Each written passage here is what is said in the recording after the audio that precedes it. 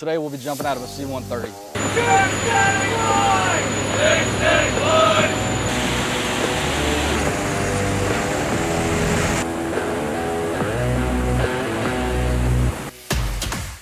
Training that we're going to be doing today is going to be static line airborne operations. It's really just to keep currency and make sure that everyone's still in tune with what we need to do if the circumstance does arise that we do have to jump. So the line that they currently have attached to their chute will be connected to the aircraft, and once they jump out of the aircraft, the line will stay connected to the aircraft and it'll deploy the chutes for them.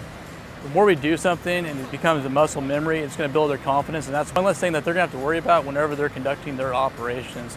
The better they're able to accomplish the mission and more safely, better odds they're going to be able to come back home safely to their families.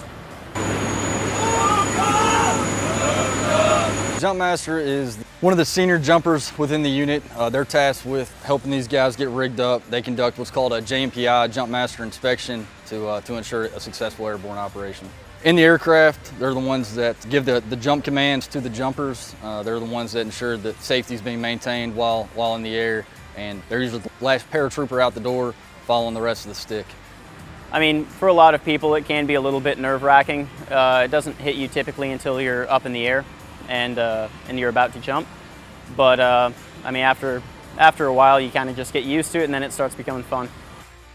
You know, the airborne program, it's a small, tight-knit community. We're very fortunate here to have such a great jump master team and have this group of paratroopers. A lot of great jump masters, motivated paratroopers, and we're just ready to go out and have a good jump today.